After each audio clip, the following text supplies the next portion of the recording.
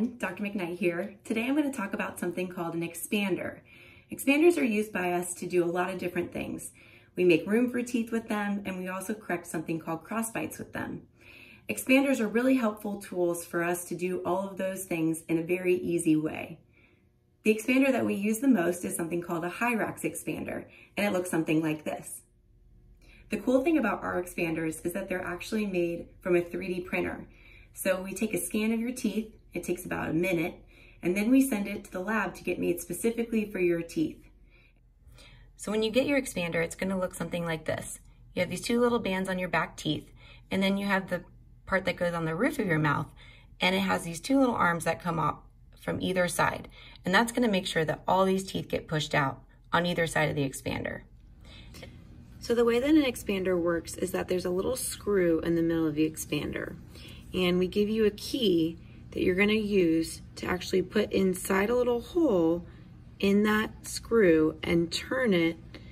And every turn of the expander is 1/4 of a millimeter that the teeth will move out. When you have your son or daughter or patient in the chair, you're going to be looking at them upside down. You can see on the actual expander there's these little arrows that show you which way to turn the key. So what you want to do is you want to put the key into the hole, and you're going to turn the expander one time until you see the next hole appear. And then you're going to take the expander key out towards the back of the mouth and take it out of their mouth fully. Sometimes what can be a challenge is that these holes don't do a full turn. And so you may only see part of the hole when you go to turn it. If that's the case, go ahead and use the key, go into the little hole, and turn it until you can see it fully and clearly making that full turn until you see the next hole. What you don't want to do is undo the turn you just did. So you don't want to do this, undo the turn as you're taking out the key. Okay? So again, what you want to do is put the little key into the hole, push it in all the way. There's a little area on the key where it bends.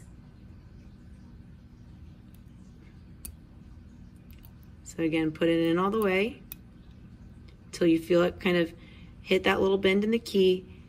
Turn the key until you see the next hole, and then go ahead and take out and remove the key from the mouth.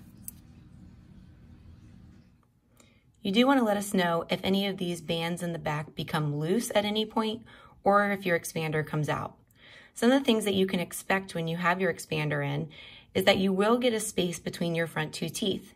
That space will get a little bit bigger as you go through the expansion process, but after the 30 days of turning, you may see that that space even closes up a little bit.